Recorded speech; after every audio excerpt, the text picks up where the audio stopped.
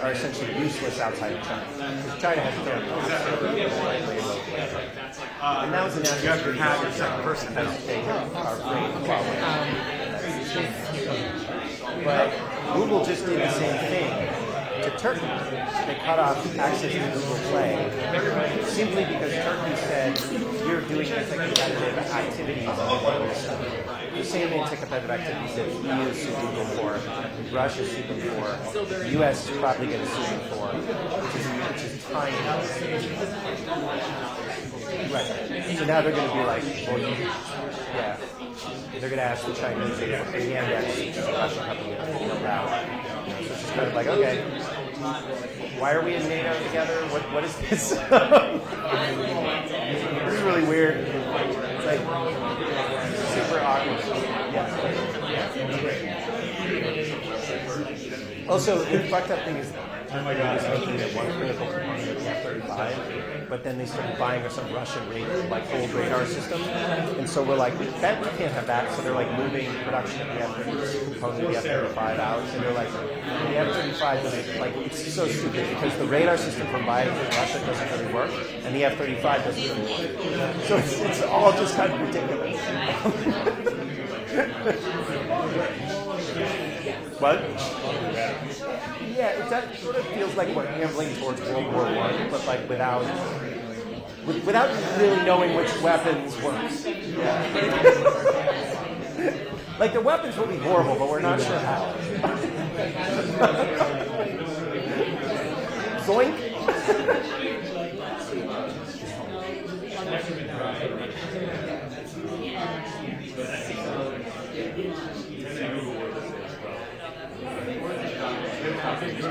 Oh, sure.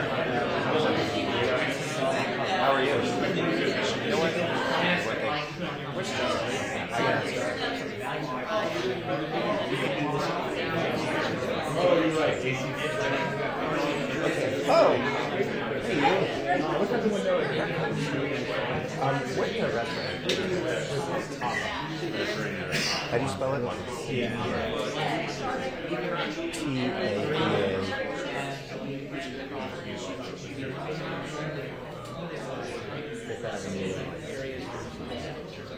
This?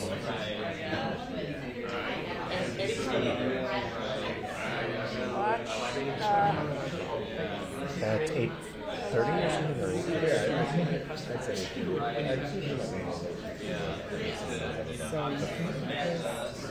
Sorry, I'm so sorry. I'm sure. Yes. Try to get this. Do you want to I'll just talk for like 15-20 minutes? Yes, and then I'll ask you questions and open up. Okay. Sounds good. You're welcome to sit up there while I talk.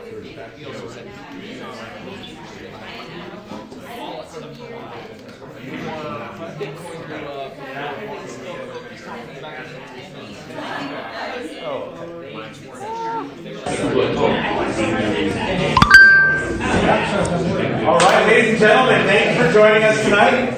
Thanks all for coming out on a snowy evening, despite the snow squalls, to hear Matt Stoller talk about his book Goliath. Their special guest, Zephyr Teachout, who just arrived as well. First, a moment about where we are. So my name is Justin Krebs. I helped put tonight's event together. I'm a longtime friend of Matt's and a longtime fan of his work and collaborator. We've known each other for years. It's so exciting to see his 450-page book.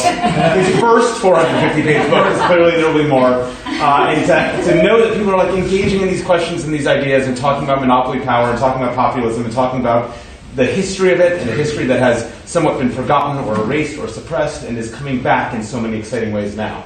But I also want to take a moment to thank some of the folks that helped put tonight together. So we are in a place called the Old Stone House. It is a community center here in Park Slope.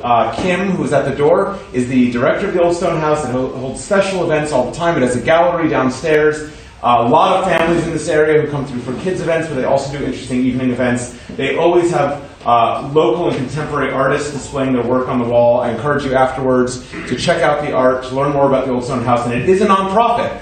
It relies on people like you coming through, saying how great that this space put on a book event gave us free beer, sold the book at a cheap rate, and let us enjoy a warm place to be on a cold night. So if you like that, learn more about the Old Stone House, thank him on your way out, become a member of the Old Stone House does. And it's a center of this community, in this playground, and in this neighborhood. So thank you to the Old Stone House, and thank you to the Gate, which is the bar across the street that donated the beer that was given out for free.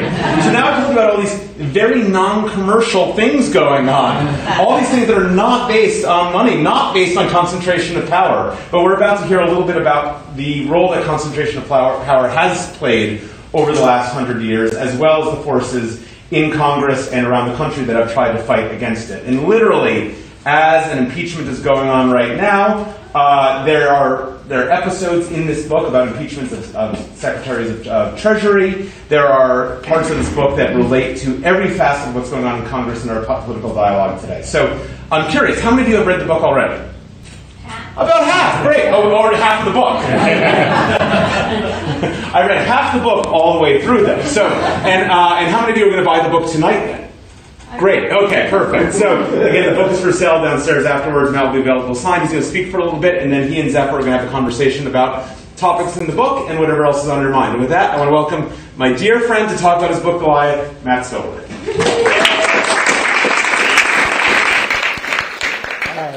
Thank you for having me, and thanks for coming out. So I'm going to talk about 15, 20 minutes about impeachment of Andrew Mellon and how it relates to what's going on, I guess, today.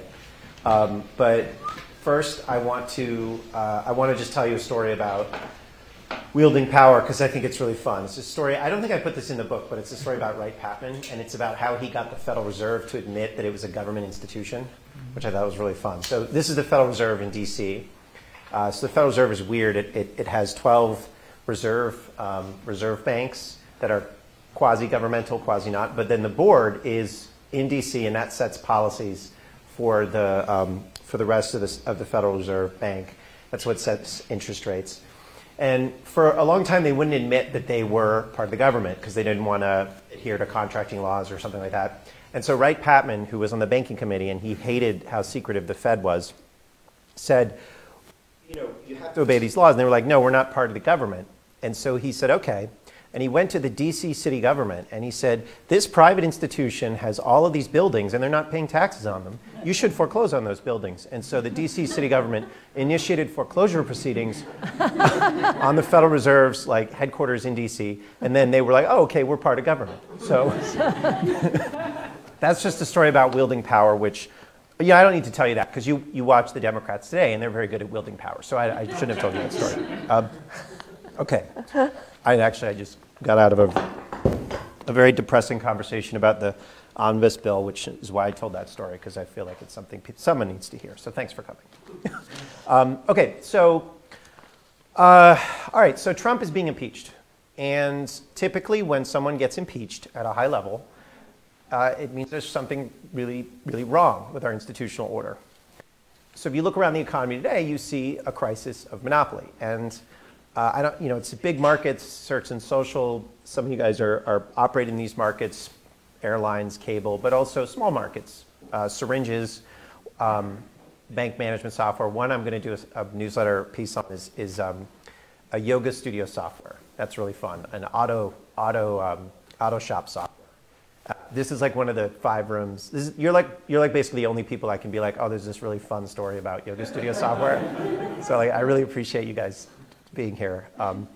But, it's a crisis, right? We're all being controlled by a small group of people. And I always use this quote because I think it really illustrates the problem that we're in right now, which is when Mark Zuckerberg said that Facebook is more like a government than a business. What we're really doing is setting policies. And I think that kind of indicates the problem that we're having right now, which is that we're being governed through private institutions. They're operating as private governments. And they're unaccountable, and our public governments have deferred, are not wielding power, so that we can be ruled by private governments. So the concentration started in the 1970s, this roll-up, but it's so extreme now that it's disillusioning all of us. It's also corrupting our politics in profound ways.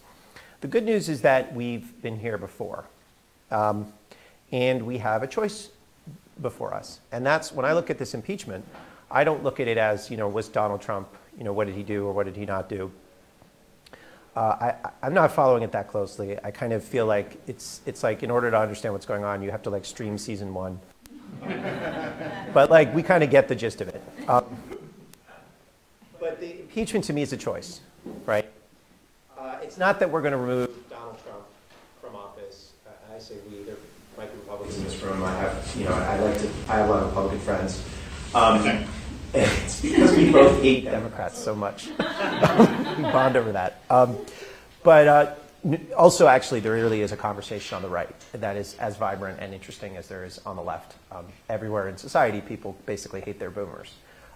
And I say that as a joke, but it's actually true. And that conversation is real. A lot of people don't believe me, but it actually is happening.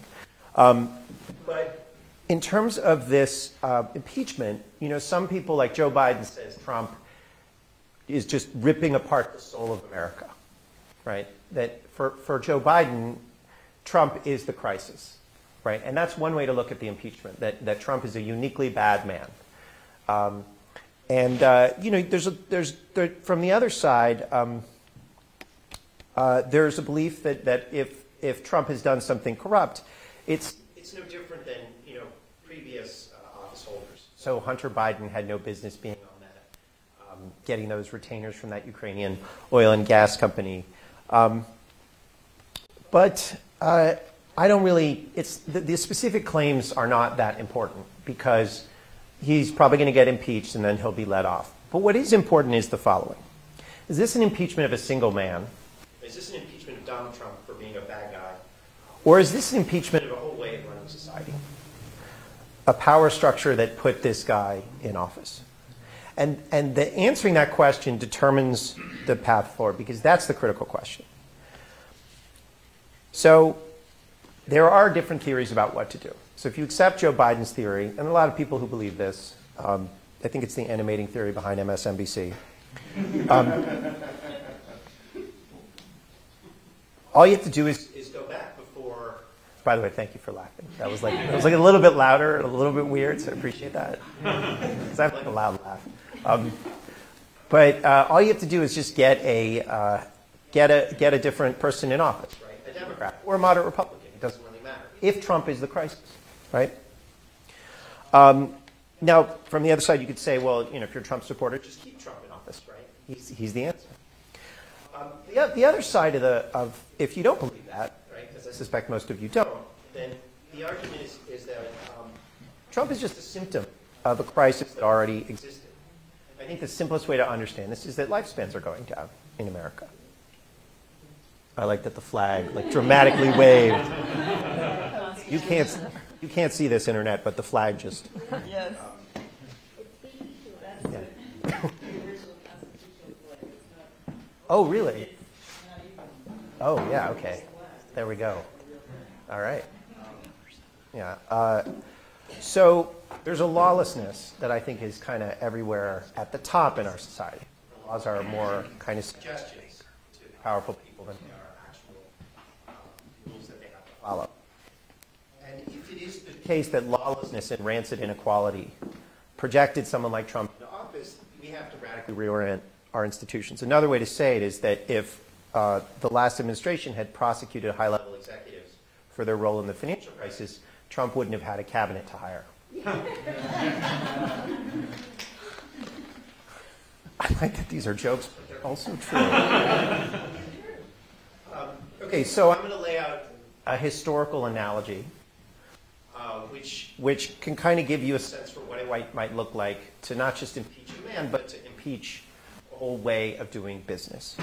So this is it's not Bill Clinton in '98, which happened in a time of prosperity, or Richard Nixon when it happened.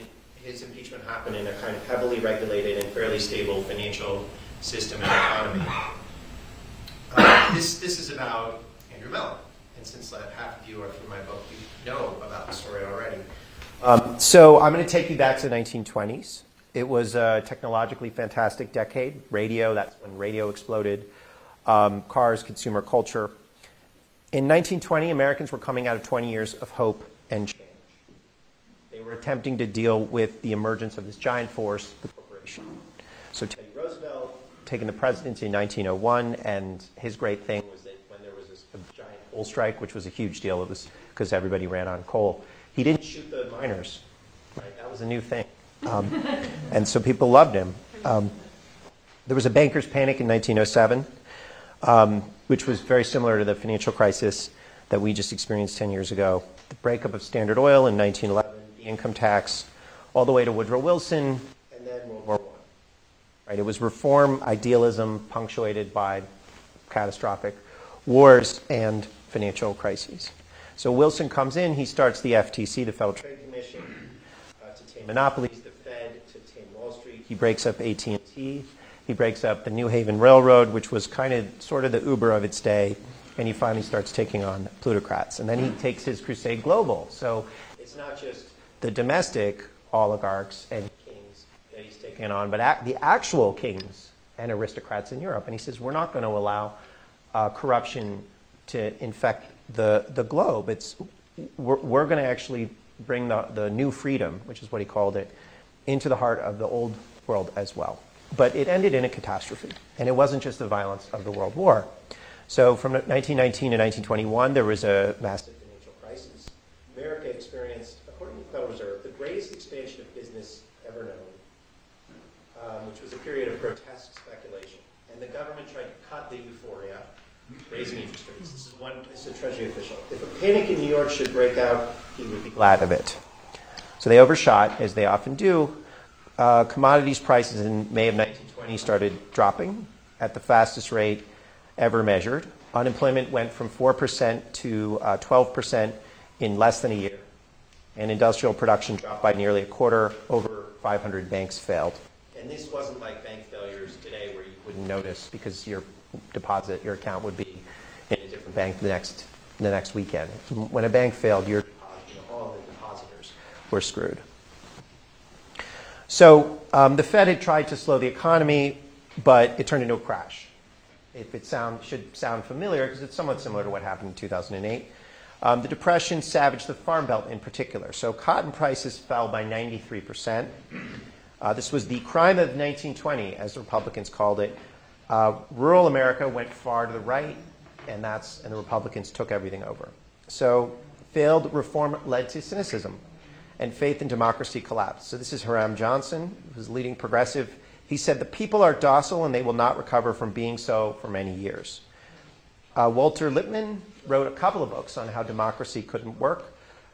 Progressive Herbert Crowley, who was the founder of the New Republic, he argued that the fascist route has its significant and even promising aspects, substituting movement for stagnation, purposeful behavior for drifting in visions of a great future for collective pettiness and discouragement. That's the New Republic. So they've always sort of been even the New Republic. And that was when fascism was sort of this it was before Hitler, this was Mussolini. But there was a basic lack of faith in democracy itself. So this is the Christian Century. They wrote, the hope of democracy will revive when it learns how to do the things that need to be done as efficiently as autocracy does them. So that's pretty similar to what we hear about China. They can govern, and we cannot. So it was also a really racist decade, and it got more racist. So this is one politician. The dregs of Europe had Orientalized, Europeanized, Africanized, and Mongolized America. There was the Depression in the early 20s led to the rise of the Second Ku Klux Klan, which was incidentally a for-profit, multi-level marketing scheme that sold robes. Which is true. It's like the most hilariously. That's amazing. It's like Amway of hate. And then it collapsed, by the way, in a sex scandal in the late 20s. We didn't learn any of this in history, like classes. It's amazing stuff, but we didn't learn it. So the early 20s, the Klan had 4 million members. The mayor of Portland, Oregon, and Portland, Maine. By the way, I saw you nodding, being like, the Klan was for profit. Yeah. Well, yes, nodding nodding that I think it's an important part of the history. Right. Yes, and the relationship to Amway and multi-level marketing gets us back to antitrust eventually. Yeah. Let's see here. Texas, Alabama, Indiana sent Klansmen to the Senate. And this is when white mobs burned down Black Wall Street in Tulsa, Oklahoma.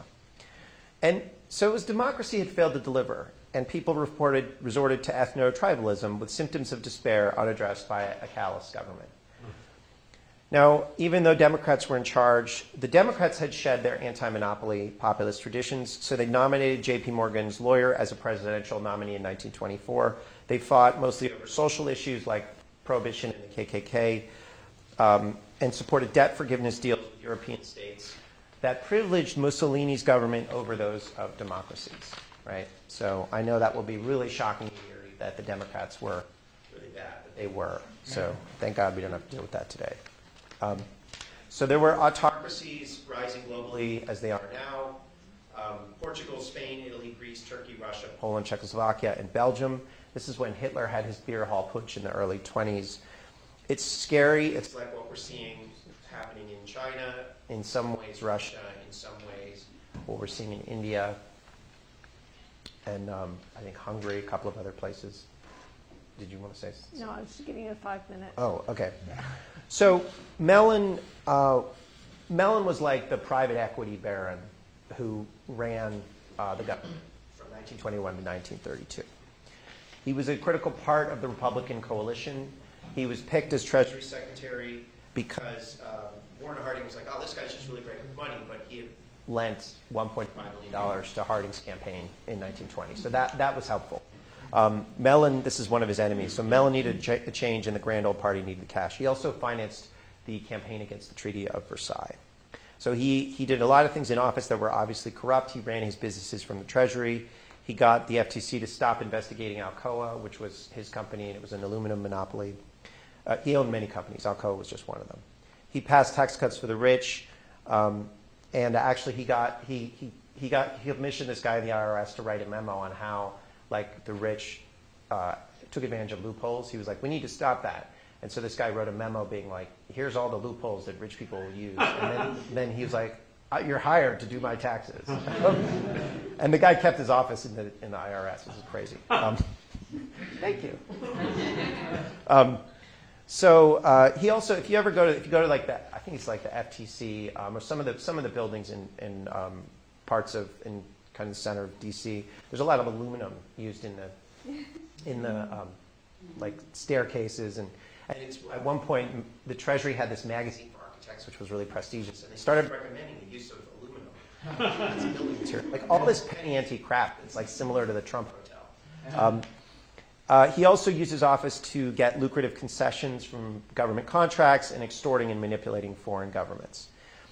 The most important thing he did is he didn't govern in the face of the economic collapse from 1929 to 1932. This is where it doesn't necessarily cohere to where we are yet. So concentrated power and wealth in the 1920s led to this speculative froth, and that crashed the unregulated banking system. And in 1932, there was a massive march of World War I veterans who wanted to get their pension paid a little early because they were poor. This was called the Bonus March for a variety of reasons. And Mellon was their main opponent because he's like, no, we have to get rid of the budget deficit, and if there's any extra money, we need to cut taxes on the wealthy. So what happened is that the guy whose bill it was to pay out these veterans was Wright Patman. He had just been elected in 1928, and he filed articles of impeachment against Mellon. And there was sort of protesters outside when he did that. Now, when he did this, people were like, "Oh, this is sort of a joke, right? This guy from Texarkana, a really poor district." But then he spoke for about an hour, and he laid out his terms. He had been a prosecutor, a kind of like unfrozen caveman lawyer kind of guy. Like, I'm just a guy from Texarkana, but he was like a really good lawyer. And so, you know, people took him really seriously after that. And then a week later, the Judiciary Committee actually held sort of a mock trial, or an actual trial, I guess. And Patman embarrassed Mellon's expensive lawyers, at which point Hoover fired Mellon. Actually sent him to be ambassador to England, which everyone knew was a firing. One voter wrote to Patman, "England is too close. Get him sent to China." Which is kind of funny because at the time, China wasn't very important. And England was, and now it would be the opposite. So the joke doesn't really hit, but in 1932 it would have killed. Okay, so, but the impeachment was not the end. Hoover didn't relent on the bonus bill, and the old order, which had projected someone like Mellon, remained in force. So what else did populists do? After the impeachment, there was a bitter fight within the Democratic Party that is similar to what is going on now. One faction of the party was led by the social reformer Al Smith, who was on the payroll of the DuPonts. Smith thought that this was the chance for the Democrats. Everyone knew it was a big opportunity, but the question was the strategy, right?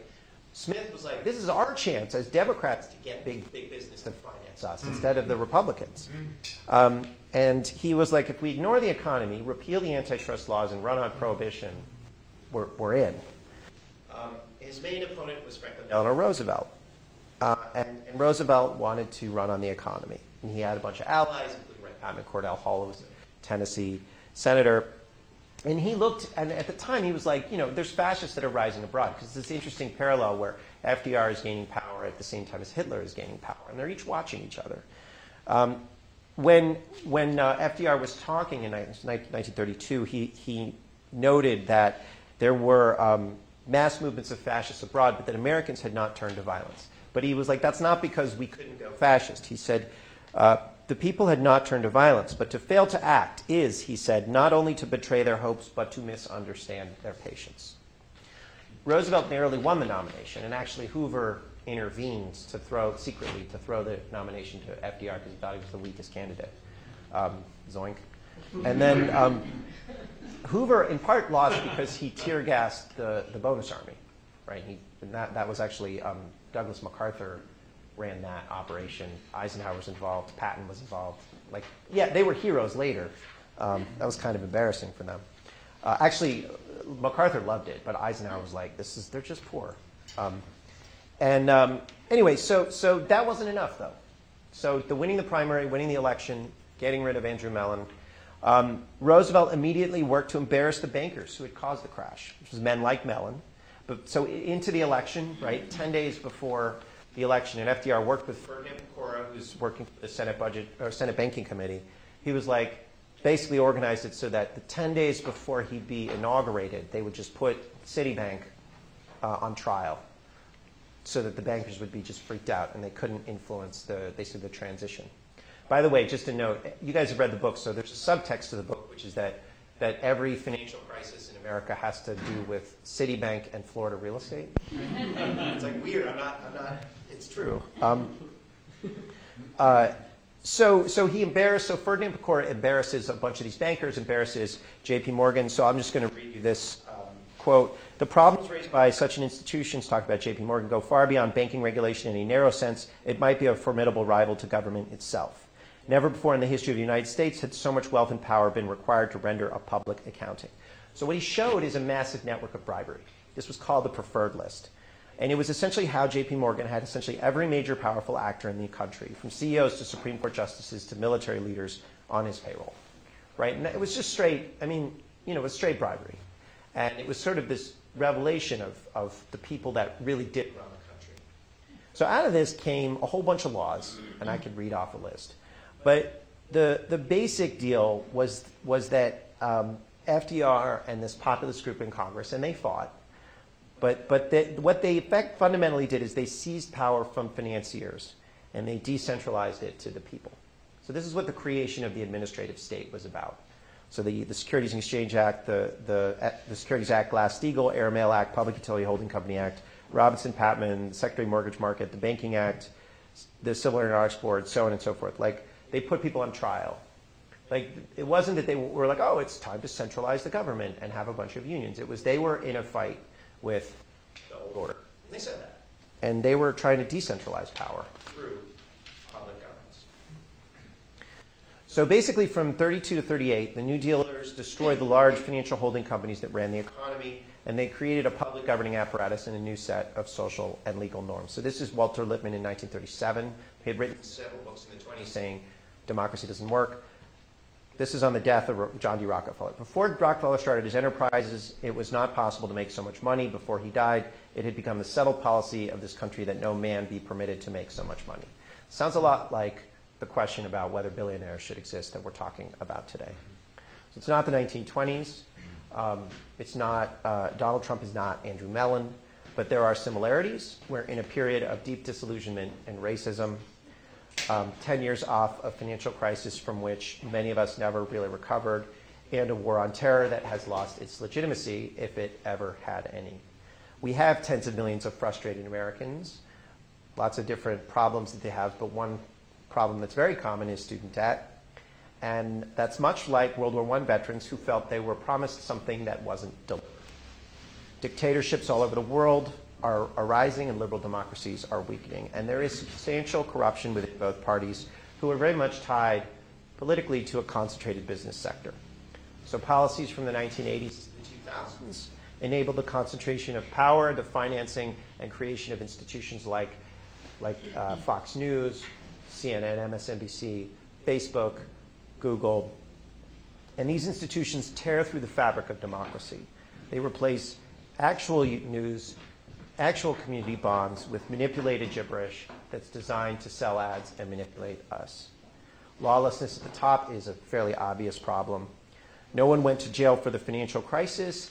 Big tech is constantly engaging in privacy violation or a random violation after violation, and it doesn't matter. So the impeachment is an important moment because it is a moment when we can choose whether to indict Donald Trump for being just like a bad guy who we don't like, or it's the moment we can decide that our institutional order itself has frayed, that we the people must retake power and attack the institutions that put him there. So no one ever thought that Andrew Mellon was a good guy. He was a cold banker, a corrupt man, and everybody knew it throughout the 1920s, even as they worshipped him. But he stayed in power because Americans had lost their faith in democracy, in self-government. It's all just gangsters anyway. That's how they thought about the world. It was a long road back to democracy, and impeachment of Mellon was just the start. I think we're in not the same moment, but a similar moment. And the physical details, the technical realities, the culture, they're not identical. We're not in a depression.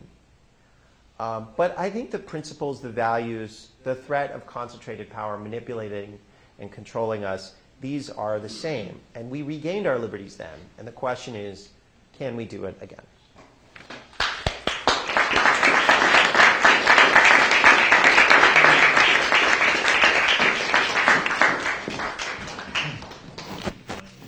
Well, thank you for that. Wonderful. Now you have the mic. You've regained power. Should I give? Oh. No, it's Can you only hear for me? you. Yeah. Oh, it's just for me? Yeah. Oh, yeah. That's very powerful. This is kind of great. I don't think I've been in the same room with Justin and Matt since 2003 or 4. It's wonderful to be here. The Stone House is incredible. And Matt and I have been talking, fighting, and I certainly have been learning from him for the last 16 years. And I think this book is a really incredible achievement. And I know a few of you have read it, but some of you are watching on the live stream and many of you haven't. And I really encourage you to read it. Before we get to, I have some history questions. But there's a few different ways that I can understand the worldview that you bring here. One is that, there's corruption and apathy, and then there's the right way. And the other is that there are genuine ideological differences that are not necessarily driven by corruption, but just genuine different beliefs about the way economy and democracy should work. And that the Democratic Party is in a fight about within those genuine differences. Or there's a cross-section of those. And I hear both in your writing and as you speak seeds of both of those. And how would you pull those apart? You're so smart. That's not a compliment. That's the hard question to answer. Yes. It's like, oh. You thought a lot about this. Yeah. So. Not enough, though, to make it coherent. I think that it when you think about corruption, right? And you talk about this. Your book is amazing on corruption. If you haven't read it, Corruption in America, it's terrific. I look at corruption and I think that it's bad, but also that it represents a system of governance. So it's a system, like when you talk about a lobbyist, like what is a lobbyist, right? In political science parlance, they call lobbyists a legislative subsidy. Because if you've ever worked with a lobbyist before, what they do is they're just like extra staff. And they do staff work, right? And they just make your job easier. So I didn't do very many sleazy things when I worked in Congress, but one thing I did do was I helped get a loophole in Dodd-Frank for the timeshare industry, which is like the sleaziest industry in the world. But the guy was working. And for those of you who don't know, who were you working for? I was working for a guy named Alan Grayson who was representing Orlando. There's a lot of timeshare businesses down there, and so he was trying to help the local terrible industry. And they hated him anyway, so I don't recommend it. But it was so easy, right? Because they knew, I was like, they were like, here's the text of the amendment, here's what everybody thinks, here's what the chairman's going to say, here's what's happening in the other house, and it was super easy. You didn't have to do any work, and it was like working in a really functional, high performing organization. And when you wanted to do work to like go after corruption at the Fed, or when you wanted to like make the government do something that was useful, it was just a lot of work and you were understaffed. And so it was bad that we were understaffed in important kind of social areas, and it was a problem that we couldn't deliver social equity.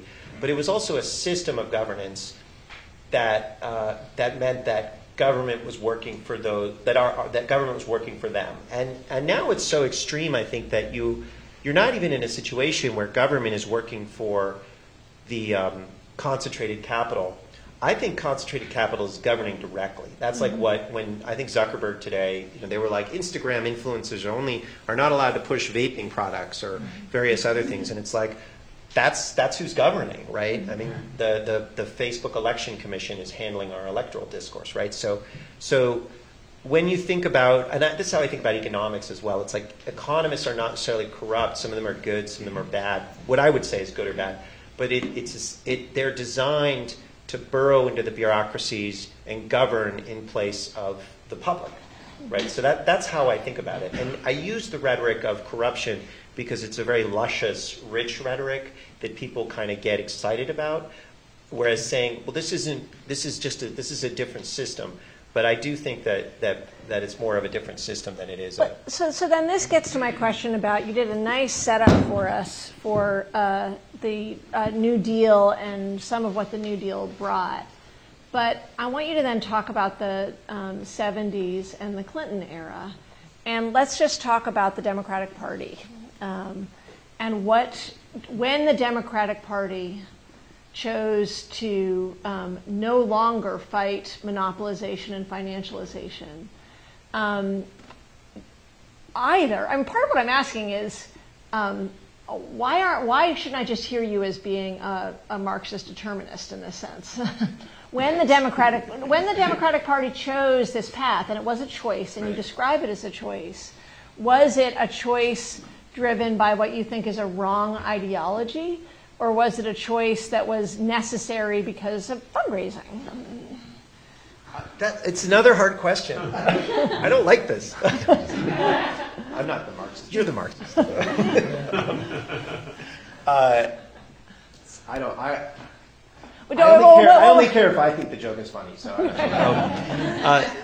it was an ideological choice. Okay, and that's what I'm trying to get at, because I believe that you believe in the power of ideas, and do not believe that even if we were up against some systems that are really hard to get around, including the systems of lobbying or the way our campaigns are currently funded, that you don't think we're stuck.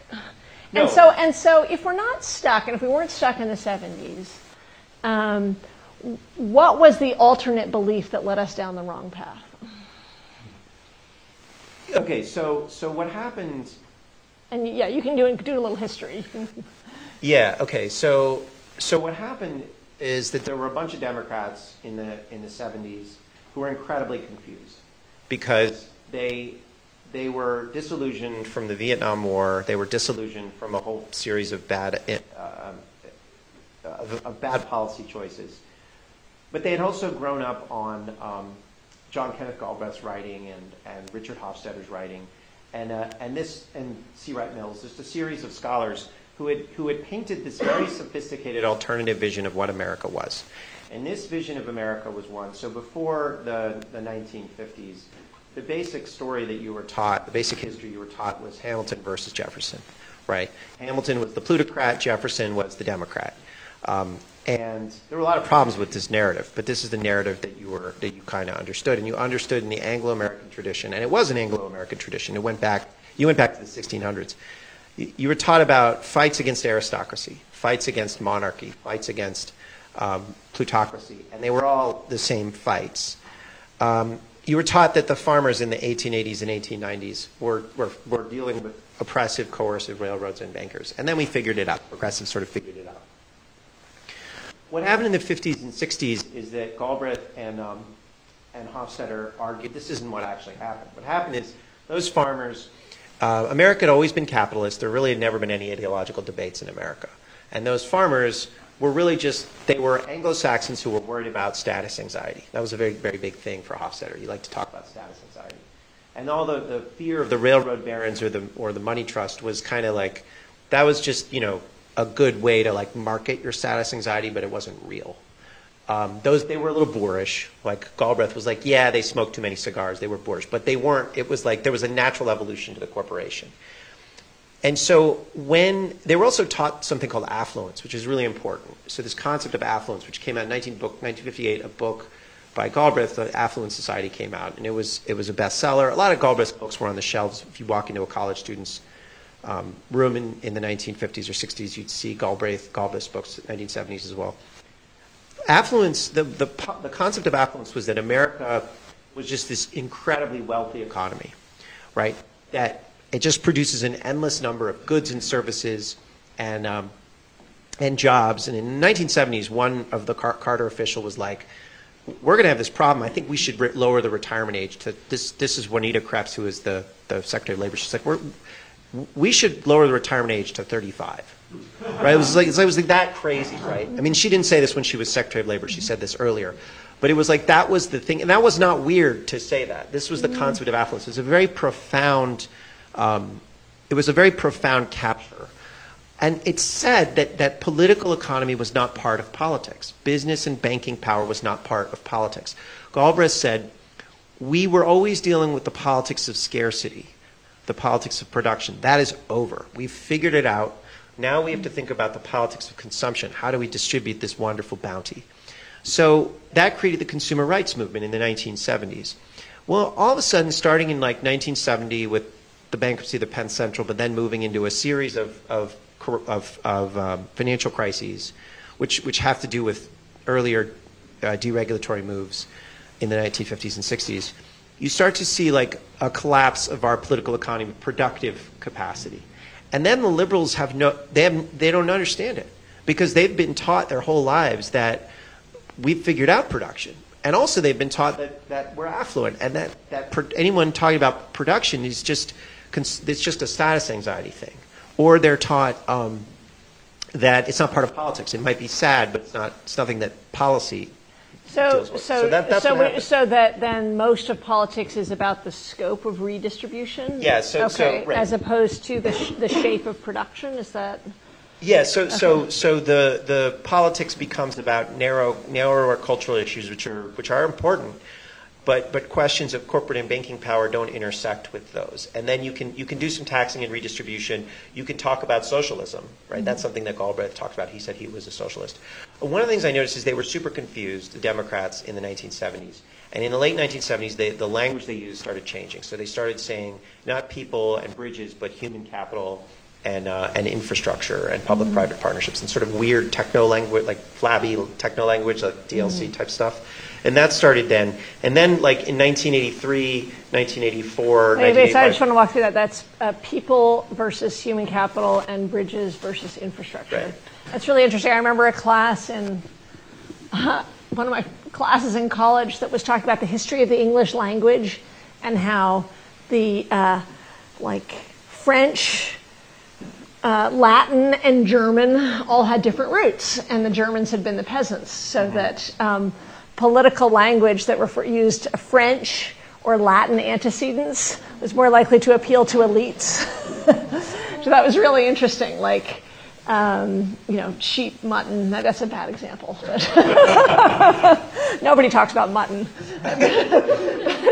But bridge and infrastructure is interesting, right? Because I use infrastructure all the time, but you're right, it's a fancy, weird word. Right.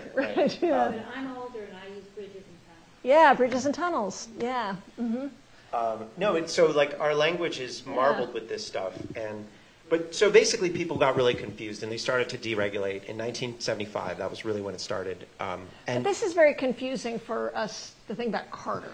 Well, this is before Carter. Right. Okay, so it's not 76. This is 75. Yeah, They got rid of Patman in 75, so they get rid of him, and then the first thing they do is they get rid of fair trade laws, which are these laws that basically prevent chain stores, because they're like, we like chain stores, that lowers consumer prices, and this is the consumer rights movement. And so they're like, we're totally cool. We don't want any form of discrimination, but you can discriminate on economic size. That's the one form of economic discrimination. That's totally fine.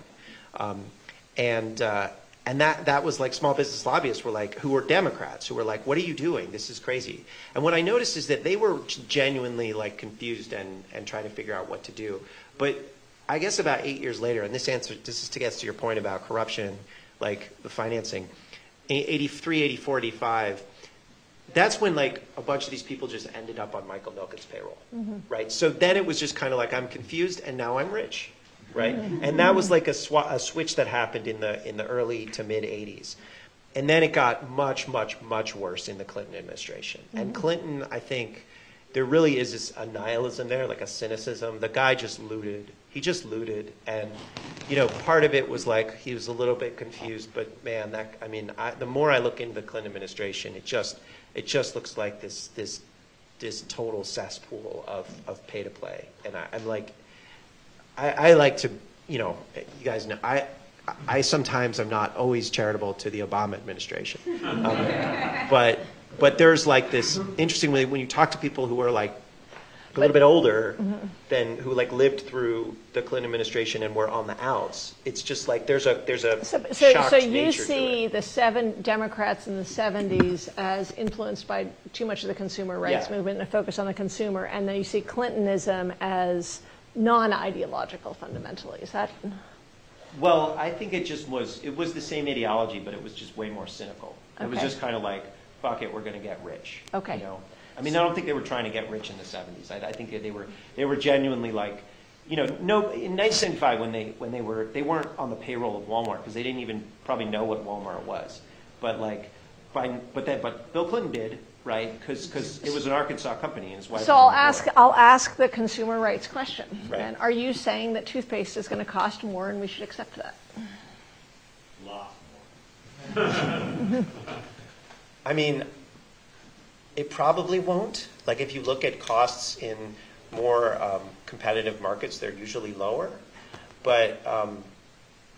But that, like, I wouldn't make the pitch of things will cost lower if you do the things that I want. I would say no. But I'm asking, would you make the pitch, the opposite pitch, which is to say, some things are going to cost more, and that's, the power of the consumer rights movement. You can talk about it abstractly, but when you actually have the rubber hit the road, it can be hard to engage with because the power of saying, do you really want to have people pay more for basic goods, or if you take away consumer price as the key way to analyze so much of what's happening in our modes of production. I think the way I'd say it is like, well, look, you're not going to be paying.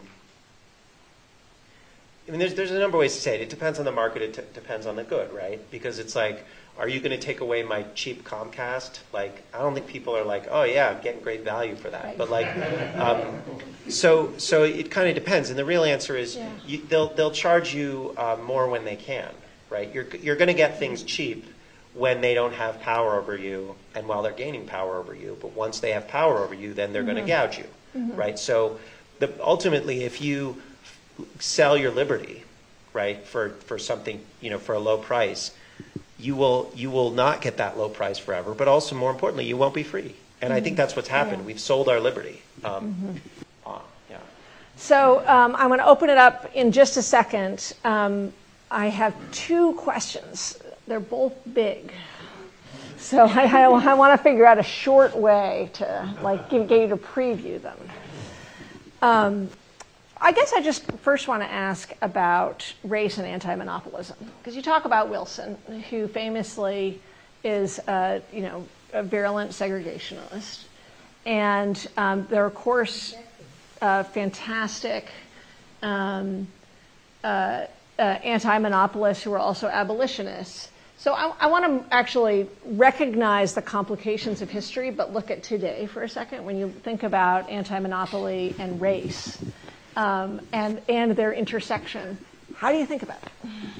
So I think that anti-monopolism is the basic problem with when you're talking about business and race is that the black community doesn't have any money, right? It's a capital access issue.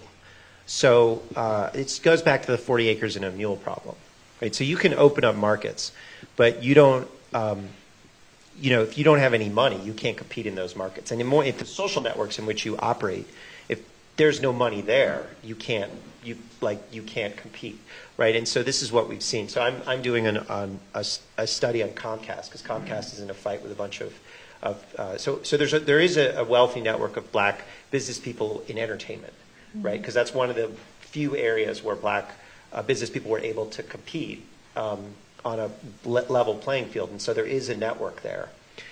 So if you look at the 5 or 6 black billionaires, 3 or 4 of them come from entertainment or sports, and so and there were a lot of, you saw the first industry that was created after the civil rights movement, the first media industry was cable.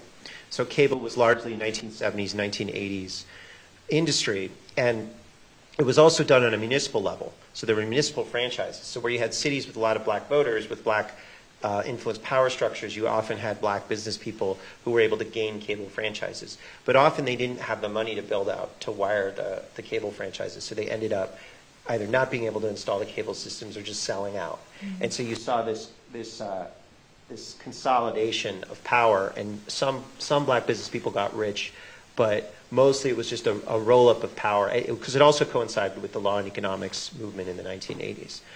And we never really, the lack of capital in the black community has a very toxic, especially in an era of monopolies, has a very toxic impact in that if you have no money, then the corruption that that works in communities that have capital works especially well in communities that have no capital, right? So if you can't raise money, if you need $100,000 to run a campaign, mm-hmm. and you're in a poor black community, you're not going to be able to find the money as easily as you could in a wealthier community, mm-hmm. right? So who's going to give you that money?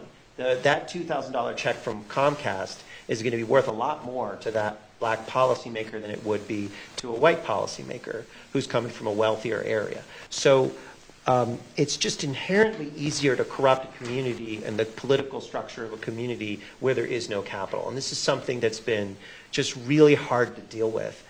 And it's something I've changed my mind about in the last 6 months or so, which I thought opening up markets was really the key to kind of having a more racially egalitarian society. But I actually am coming to believe that access to the market is obviously super important, but capital access is just as important. And it's something that we have, and I think some of us work in the anti-monopoly movement, we haven't done a very good job thinking through how to do that. I mean, it's no surprise that franchisees are disproportionately represented by franchisees of color, because it's where you don't need as much capital startup. Right. And then they're totally abused by the franchisors, right, who use that position of power. So in 2 sentences, and then we're going to open it up to questions. 3. Can you describe, after this great, everybody's read your book, and I know that many people on the Hill are reading it, which is very exciting. And I hope lots of people in the New York State Legislature are reading it too. What does the world look like in 30 years? Can you describe a political economy that looks healthy? In 3 sentences? Yeah, that's all. That's just mean. Yeah. No, that's mean. Yeah. Or just give us some hints. I think you just be a lot less fear. I think a lot of people, I think everybody is operating in this with this just tremendous fear. The stakes of misstepping are so high, and you can be wealthy and empowered, and you're still afraid, right? Not as necessarily afraid as you are if you're poor, but the less power you have, the worse off it is. But this is a very fearful society, and we shouldn't be afraid all the time. Yeah, it's something that Montesquieu thought, is that signs of fear in a society were the early warning signs of tyranny. So I'm sure there are questions or comments. I see some old friends and people I don't know. The gentleman with the collared shirt. Yeah. Hey, thanks to both of you. Talk. Do you want? I can project. Is that okay? Is that fun? Okay. Is that okay? Yeah. So thanks for coming to talk. I actually have one question, but after this section, I have two, if you allow me. The first one is, so last night I finished the chapter, Populist State Power, really cool chapter, and that's where I got my first record from, which is basically, you read that chapter, and you realize all that was done in the first 4 years of when FDR came to power, and the populists took power. And I think if you go back in history and ask them, like, how did you get so much done, or why were you focused on so many things, I think they would say, we had this crisis in our hands from the Depression, and it really required a massive reorganization of the economy. And so I know former Obama officials that would probably, if you ask them why so little was done in the first 4 years of their administration, they would say, we had this crisis, we could only focus on saving the banks and saving the financial system. So, because so little was done in those first 4 years of the Obama administration in terms of reorganization of the way economic power is managed and distributed, I kind of feel like we kind of missed the boat. And now, the right now has an opportunity to wield power, as you said, right? How do you see that playing out? How do you see that parallel? I'll come back to your second question after we've distributed power around the room. Awesome It's a great. I think that's really cool, by the way. I didn't know that the idea. I had not thought about. We had a crisis. We had to fix so much versus we had a crisis. We could only focus on. That's so interesting. Again, it's because I know Obama officials from. I didn't work in the administration, but I do speak with people, and anytime I'm like, it was clear decisions were taken to save the banks, and not much attention was paid to homeowners and mortgage holders, right? And if you ask them, like, why was such little attention paid to it? Like, look, we may have been myopic in our approach, but it was because there was a crisis that we needed to solve. So there's Emanuel Seller. I don't have this quote on me, but so I'm going to paraphrase it. So Emanuel Seller, who is Napa represents his district now, but he was this amazing member of Congress from, I guess, the early 20s until the 1972. And he talked about what it was like. And he was like, basically, you couldn't really do much. The 1920s was sort of boring and weird and racist. And then the Depression hit, and everybody was freaked out. And we did a few things like the Reconstruction Finance Corporation. We did some investigations. But he talks about what it was like when Roosevelt came in. And he says it was like magic, right? All of a sudden, D.C. was full of sort of young, excited men who wanted to do things that mattered. And I think it's like even the committee reports took on the brisk tone of authority, I think is what he said. But it was just like all of a sudden, everything seemed to matter. And I think that's like, and he's like, I don't know why.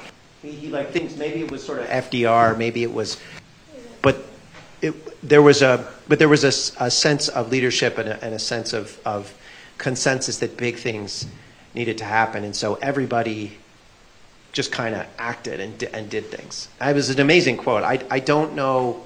I mean, I worked in Congress in 2009 and 10, and it was just miserable. I mean, it was just miserable because everything you did, it was just like leadership would process troll you to death, right? Oh, I want to do this. Oh, have you gotten permission from these 10 people? Oh, and then, I want to do that. It was just like this. They clearly had things they wanted to do, and they just wanted everybody else to shut up and go away. And it was just a very different, I wouldn't use that same, I wouldn't characterize it the way Emanuel Seller did. And I'm not sure where that came from because, it was FDR, but also like, in 1936, the Democrats passed the bonus bill over FDR's veto, right? Like there were people fighting FDR, like Huey Long was fighting FDR. Like the populists didn't always trust FDR. So there were big fights within the Democratic Party. And there were lots of different leaders within the Democratic Party. And it wasn't just, there was a big social movement, but it was a social movement of people that knew parliamentary procedure and that paid attention to business. I will say there's a very exciting action happening right now in the House Judiciary Committee, and we should be supporting it. And Nadler is a fan of Stoller. But then you're talking about the antitrust. Oh, yes, right, yes. Not the, yes, David Cicilline's antitrust subcommittee of the Judiciary Committee is very active, has amazing Congress members on it. Jayapal, Joe Neguzzi, it's the first Cicilline, Raskin. I mean, it's incredible. And they sent out a list of questionnaires to big tech that was awesome. And I'm sort of hoping that Congress really gets to understand its subpoena power and its contempt power. It's just ability to know things, right? So they're actually doing what they did in the 1930s. But just to give you an example of how different it is today, I mean, I think it's totally crazy that the CEO of Boeing is still the CEO of Boeing. I think it's totally insane. But I also think it's crazy that we have lost the ability to make safe civilian airplanes in this country. And we really have lost the ability. It's not something that you can just fix with a policy. You have to regain that ability. It's going to take years. And it's so crazy that DeFazio, who's running the investigation, is first of all, I doubt most people know he's running an investigation. I don't, because it doesn't seem like there's anything happening. But this is just a national treasure, Boeing, right? The ability to fly. And we've tossed it away, and nobody's paying attention to it. And it's crazy, and I don't understand why. And there are political reasons to care about it, because a lot of Boeing workers are in South Carolina, and that seems to be a politically important state. I mean, there's no reason for this. It doesn't make any sense, except Democrats just don't pay attention to business. They just don't, or national security, or military things, because it's also a huge defense contractor. So I don't know. I mean, people think, oh, you're kind of like spicy on Twitter, but I'm like, this is crazy, right? This is really weird. Like, pay attention. And I don't know where that, like, in the 20s, that's the other thing that happened, is they really did actually pay attention to this stuff. They just were kind of despondent because there wasn't that much that they could do. But like, it's coming back. That's why what Cicilline's doing is so important. What Cicilline's doing is important, and there's consistent understanding that as an essential part of Congress's power to legislate is Congress's power to investigate. Yeah. And the power to investigate is extremely broad. So when Boeing has been killing people and grounded, the capacity to subpoena and bring people to come testify is very large. I want to ask the gentleman with a sweater back there. But just to say, the New York Times doesn't have subpoena power, and they seem to be getting a lot of stories done, right? So you don't it's a willpower thing. Yeah. Good point. This is a big shift. Talk about your blog post recently about Disney. And my question in a little bit of context, anti-competitive mergers aside, because I'm with you there, should producers really be prevented from controlling the distribution of their content? And for example, in music, right now, administrative law judges sitting in the Copyright Office are setting streaming rates via these hearings, and they compare versus free market examples that don't actually exist in many cases. Is that better, forcing these musicians and these producers to license their content, whereas Disney is not? And this was the result of the Music Modernization Act. There was some radio precedent. And then consider Tesla. So Tesla's trying to disintermediate dealers. Do you think Tesla should be prevented from doing this? I mean, dealers increase the cost of your car sold by a pretty substantial margin, and there are a variety of brands that other consumers could buy. The same with Disney. Other people make movies. That is my question. Is this really the right direction to regulate the film and entertainment industry? So I don't know about music because I haven't studied. That would require really looking into the BMI ASCAP and the music modernization. So I'm not going to speak to that. But I do think that if you are using your copyrighted material. Like copyright is a monopoly grant, right? And if you're using that monopoly grant to make money from your art, great, go ahead and do that. If you're using your monopoly grant to leverage that into into market power, which is aka distribution market power, that's a problem. And it doesn't mean you can't distribute your content. Like if we're distributing the content right now, but I'm not going to have any market power from distributing this content.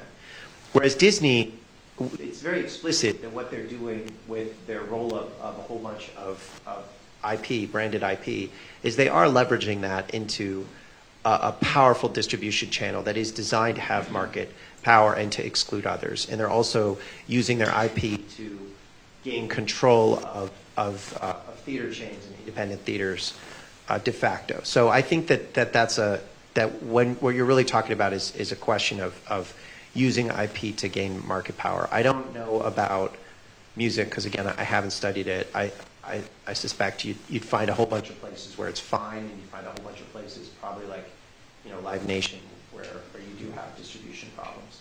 But the basic problem with Disney and with Netflix and some of these companies is that they aren't allowing the creator of this content to send this information to their audience, the content to the audience. If I'm a creator and I try to send my stuff through Netflix, I have to get their permission, which is fine. But they don't necessarily give me data. I don't necessarily own the data. I don't necessarily have the ability to communicate with the audience. I don't have the ability, if somebody likes my work, to put my content in front of them. Netflix has that power, and the same thing is true with Disney. So when you're talking about, like, our laws should be structured to allow creators to interface with audiences broadly, and I think our laws and our systems are increasingly designed to help financiers gain market power over those distribution channels. Deborah. Okay, so I'm going to go back to the mid-'70s. I was actually a grown-up back then. And I will have a slight, I understand what you're saying about consumers becoming important. But I was, back then I was a radical. I marched in the streets. I thought the revolution was around the corner.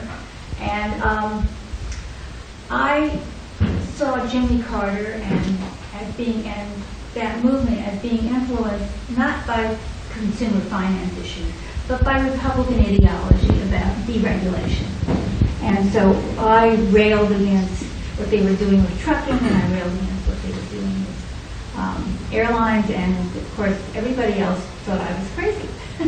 And I think that some of the dangers of those kinds of changes actually come from Republican ideology about having, what would you call it, less government interference in everything.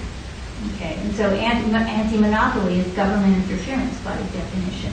And I think the danger now, and I didn't vote for Jimmy Carter. I think I voted for Gus Hall because he was so conservative, I thought, and I just refused to accept any of the changes that he made in terms of deregulation. And I thought they were dangerous, and they turned out to be dangerous. And Ronald Reagan did that even more.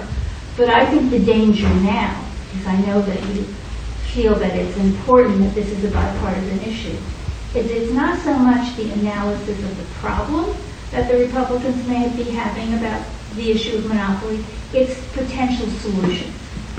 They will not be the same solutions. They will be solutions that seem to actually privilege some people much more than other people. And I will say I came to this from the reproductive rights movement, where, I constantly they were telling us to understand the other side.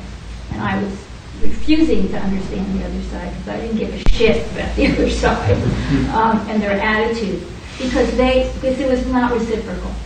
When they said safe, legal, and rare, what they turned rare into is there should be no abortions, not that there should be no unwanted pregnancies. And I think the danger you have to watch when this thing plays out is the kinds of solutions that Republicans and right-wingers will come up with. They won't be the same solutions, and they will privilege richer people, they will not privilege poorer people. It will not necessarily look that obvious at first, but they will, because they too have tribal affinities, and we all have tribal affinities. And so I think that's why I was bringing up the fact that Jimmy Carter, to me, was the beginning of the Republicanization of the Democratic Party, which carried all the way through Bill Clinton and Barack Obama. So this is such a great book talk because we have a lot of people who are deep in the book of Stoller and are coming to not just ask questions, but to engage in spirited debate. I think we're in the acknowledgments. Yes. So do you want to? Well, I mean, that was just a good comment. So Yes. I mean, Yeah. Yes, it was a great comment. Gentleman in the back. Yes. Okay, so Matt, I actually heard you on NPR a few weeks ago talking about Bill Gates. Bill Gates On the media? a great philanthropist who played real hardball to become a monopoly, and that's how he became a billionaire. And now these days, billions he's giving them away philanthropically in a wonderful humanistic way. Ish. And the issue is that basically what so many people like him are doing is taking advantage of the laws. And I say taking advantage, not in the sense of evil, but more in the sense of how one defines monopolistic behavior, and that's a whole realm of law. And the government tried to go after Microsoft, and it failed. And that's how our system works. And there are many other areas of the law today which are basically very weak, maybe because there aren't enough socialist lobbyists running around to do the work of the understaffed offices to have very, very good legislation. So, and we have to work in the world that the hand has dealt with, the world as it is, not as we wish it were. So I just like it. It's a great comment, and so I have a question sort of coming off that comment. One of the things that I ran into in 2009 around Dodd-Frank was antitrust lawyers saying, oh, what you're talking about is interesting, but it's not antitrust because it was defined by the scope of how courts were currently defining it. So how would you define, say, monopoly? And do you think that's different than the way the law defines it? And should there be two different definitions? So I'll play fake lawyer. Is that what you're saying? So first I want to make a quick correction because this is something Bill Gates says, and he was lying. Microsoft lost. Okay, so they overturned the remedy of breaking up the company. They did lose. And when the remedy was overturned, it's not like they said, oh, we don't find you guilty anymore. They said, you're guilty. We're just not going to break you up. So to be clear, they were found guilty of monopolization, and that was not overturned.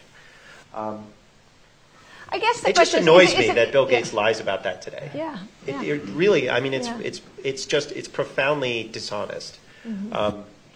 But I think you could definitely make the argument that the government failed. I wouldn't make that argument, but I think it's fair to say the government failed. I don't think it's totally accurate. But they were found guilty, and that was not overturned.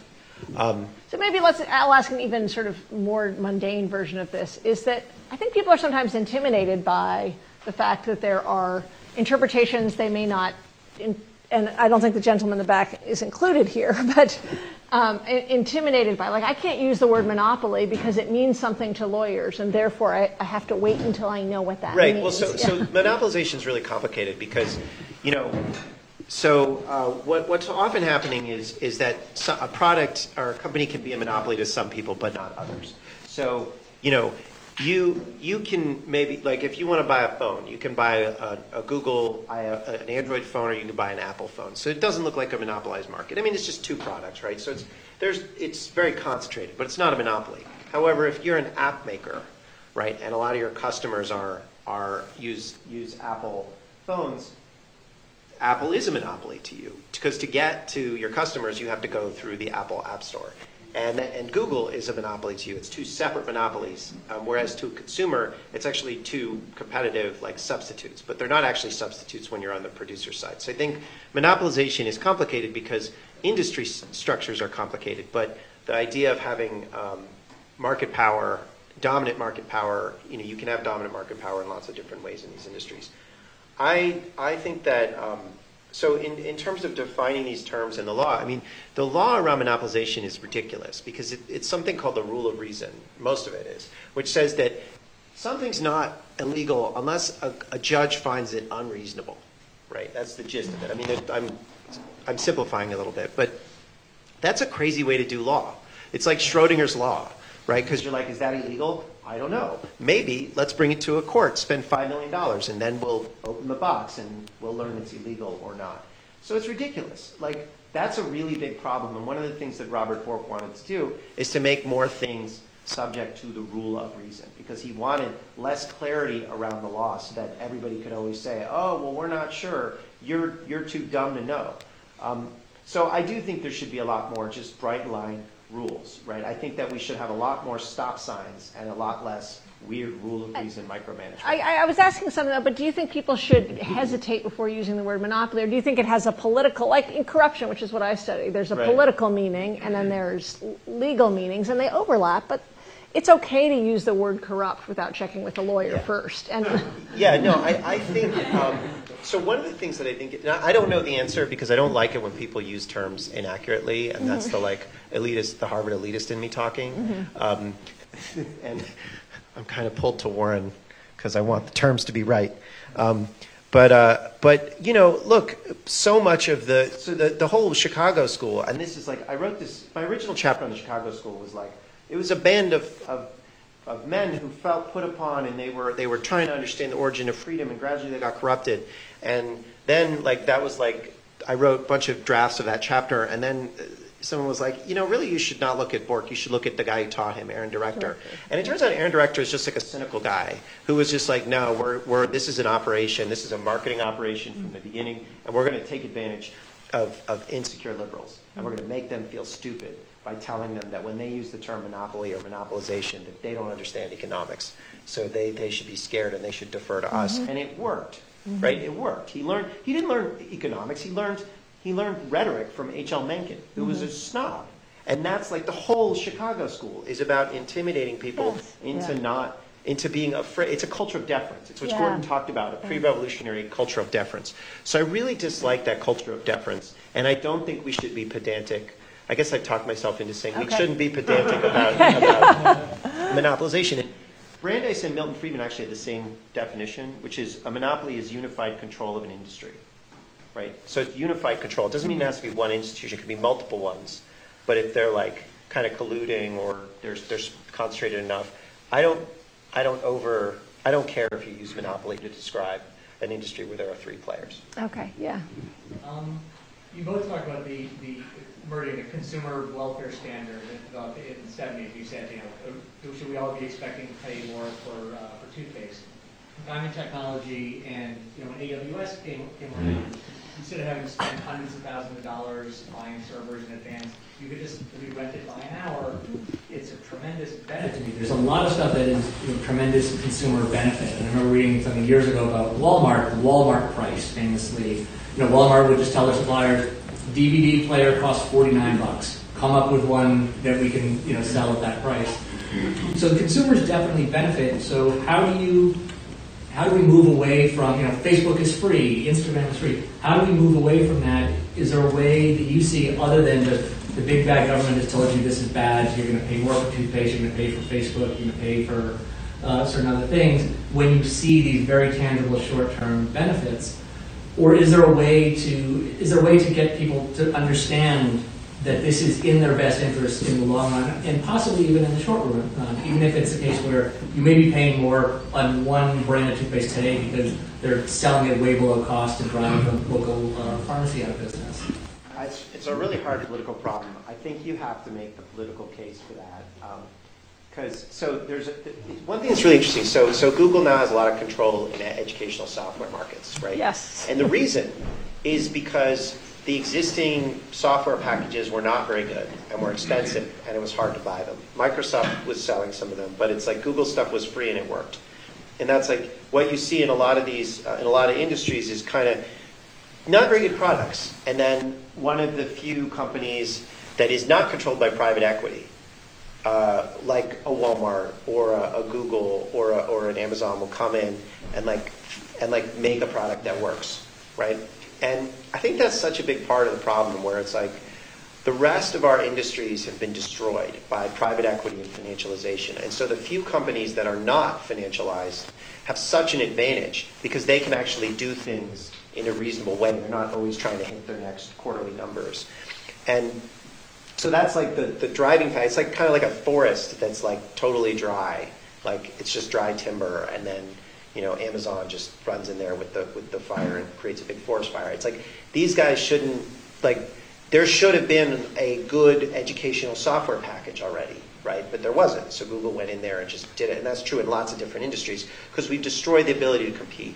I think in terms of the consumer problem, I mean, we're going to have to rebuild the ability to actually start and run businesses. And that's going to have to be very deliberate. And in some cases, we're going to have to bring in, like if we want to build aircraft again, we're going to probably have to bring in foreign experts to teach us how to do the things that we once taught them how to do. There's just a lot of physical things that we can't do in this country anymore. And so in some ways, what Walmart was doing is they were saying, I want a DVD for $49. And then we got it from the free market, which is actually state capitalism in China. Well, that game is over. So prices are going up no matter what. And we're going to have to relocate our supply chains. So the question isn't, are prices going to go up? The question is always about power. We only, unfortunately, have time for one more question. Yes. Oh, me? Yes. Matt, I gather that you're not a fan of Andrew Yang, which, like, admittedly, he doesn't seem to have a very firm grasp on monopoly, or at least it doesn't seem to be something he thinks is important. We've seen that in some of the debates. But given the really interesting back and forth that you guys had about how even if you had open markets, there are some communities that don't have access to capital, and that's also a big problem. Do either of you guys think that a universal basic income is like an interesting or possible solution to that problem? So it's interesting because when I was doing research on this Comcast thing, one of the kind of black media entrepreneurs that I was talking to was like, this is why Andrew Yang is getting so much popularity. And I was like, oh, that makes sense, right? Oh yeah, because money in our society is freedom. And he's the only one really hating that. Just saying you should have money. Not saying, hey, you should have money because money's fun to have, but you should have freedom. That's what he's really saying. And I was like, oh, that makes a lot of sense. He's a con artist, right? Like, he's a total con artist. Everything he says is just middlebrow Davos.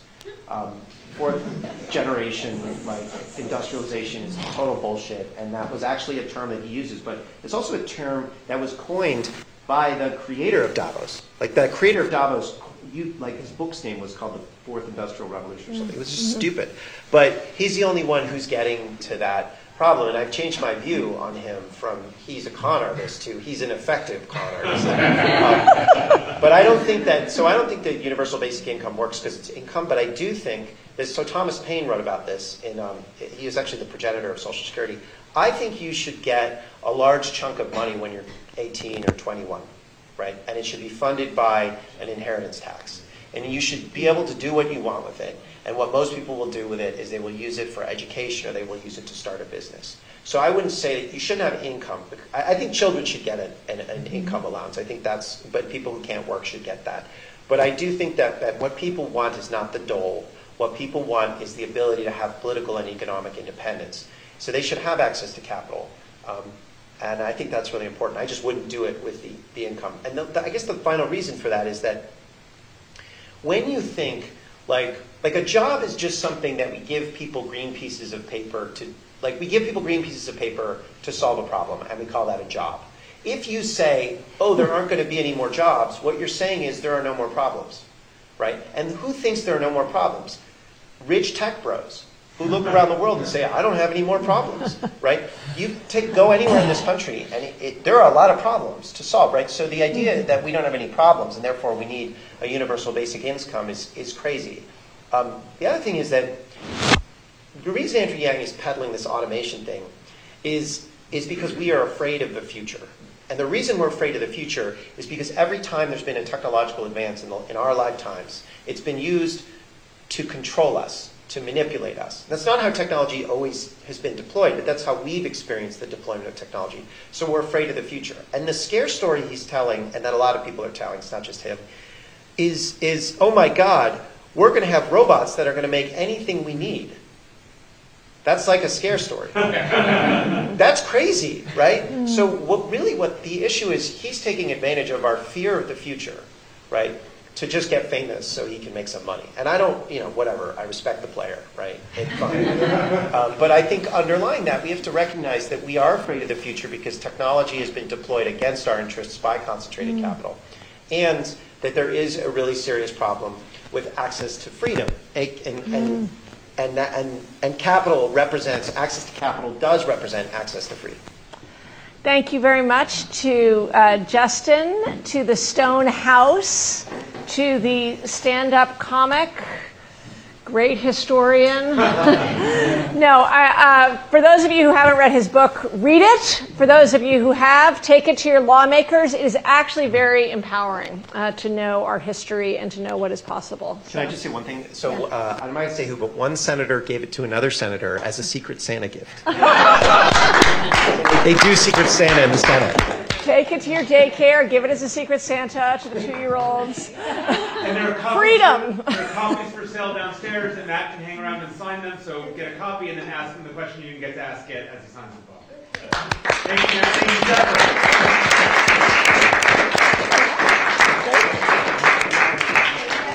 Yes. Well, I know the people who are already interested, like Generis is interested.